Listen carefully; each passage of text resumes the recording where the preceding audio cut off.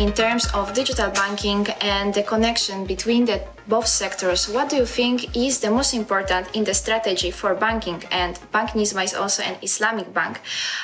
So what is the strategy to follow to keep positioning itself in the market while balancing your growth strategy?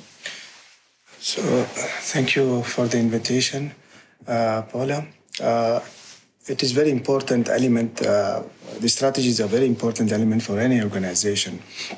Now, looking at these statistics, before we jump into the strategy, if you see the global payment is expected to grow towards 11 trillion. And then you see the AI interactions are going to control almost 95% interactions in the banking sector will be controlled or powered by AI.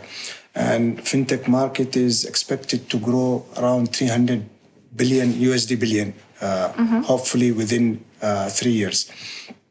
So looking at these digital initiatives, what we think is we need to introduce an enhanced digital products and services which are powered by digital platforms in order to cater to the demands of our customers and to give a frictionless and spontaneous and instant journey to the customers while they are performing their transactions. So all of these enhancements, what we are planning, banking sector is planning, needs to be available now on digital platforms. Now the expectation from customers are no longer to visit the branches. They want to be self-reliant. They want everything to be done in their app on their internet banking services.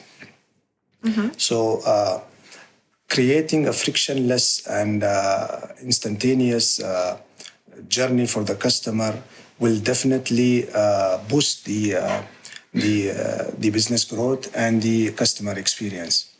Well, digital transformation is, as a representative of banking sector here in Oman, what is your position regarding digital transformation and how ICT sector can support the development of digital banking as well as fintech?